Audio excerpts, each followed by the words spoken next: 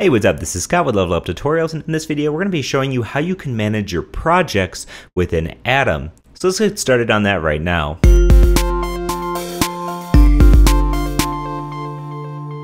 So you might be wondering about project management in Atom.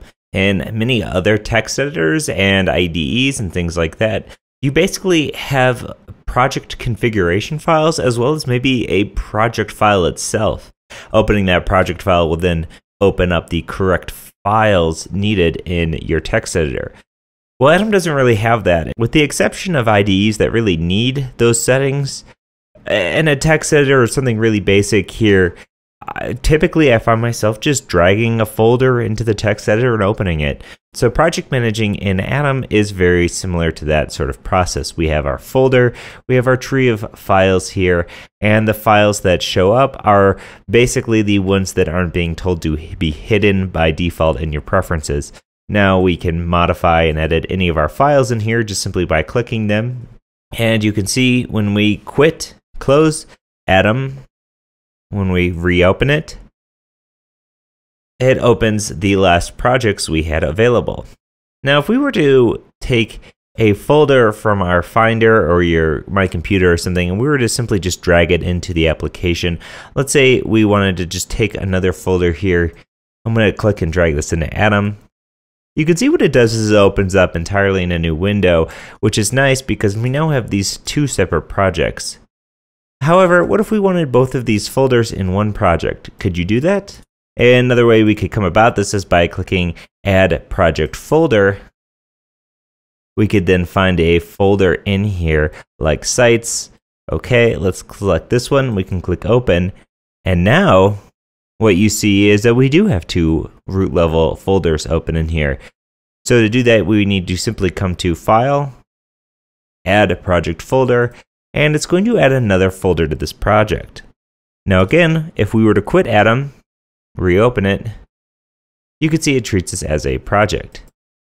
Now, any single file, if we were to do Command T and say styles. You can see that it's pulling files from intermediate, meteor, complete, and intermediate. So both of those folders are going to be looked for when you search for files. So another way we could do this is simply just by opening up a new window entirely. You could do that with a keyboard command, Command-Shift-N, or you could just simply say New Window.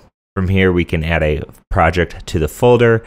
Now, this is if you don't necessarily like dragging and things like that. And I've just selected Open on the folder that I was currently in, and as you can see, it loaded up all these files here. Now, another interesting feature that I really like about Atom, if I do Command-Shift-N to have another new window, is if I drag a file, let's open up my Finder once more. If I drag a file from this, let's say the index.html file, if I drag this into the editor, it automatically knows this is part of a project that I already have open, and it reopens the particular file here within that project. Let's actually go ahead and close this window entirely. I'm just going to exit out of it. And now let's try the same thing. When I drag index.html over, it does a nice thing. It opens up all of the rest of the files in that folder as well. So it looks for the root folder of index. We'll see that it's this folder, and then it's going to pull in that entire folder. So Atom's minimalist approach to project management is really nice and convenient, and it mostly works in your favor. So as you can see, there are no hardcore tools for working with individual projects, but personally, I think that's just fine. If you'd like to get the rest of these Atom videos before they're published on YouTube, head over to store.leveluptutorials.com or subscribe to a Level Up Pro subscription and get access to the entire series before it's published on YouTube. As always, this is Scott with Level Up Tutorials. If you have any questions or comments, leave a comment in the video or hit me up at Twitter or Facebook at Level Up Tutorials. I love to hear from you. Thanks for watching, and I'll see you in the next one. Bye.